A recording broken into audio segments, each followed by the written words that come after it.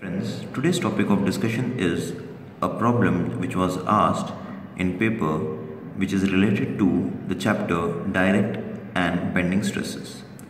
A pillar is square in section and has side 1 meter. The value of axial and bending stresses are 300 kilonewton per meter square and 287 kilonewton per meter square respectively. Determine resultant stresses, draw resultant stress distribution diagram, also state whether the load line is within core or not.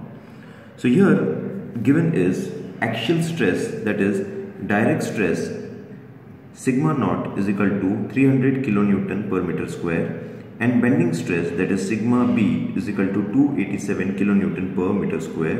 And now we have to determine the resultant stresses.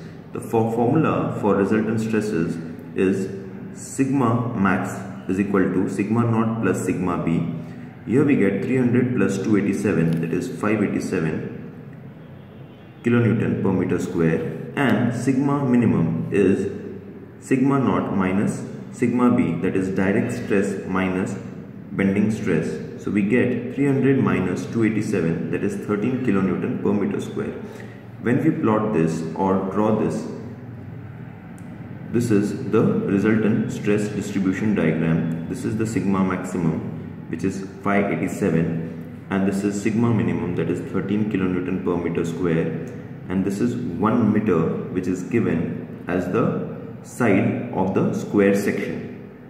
So we get maximum and minimum stresses, and it is asked whether the load line is within the core. For that, the load is within the core because the resultant stresses are compressive in nature.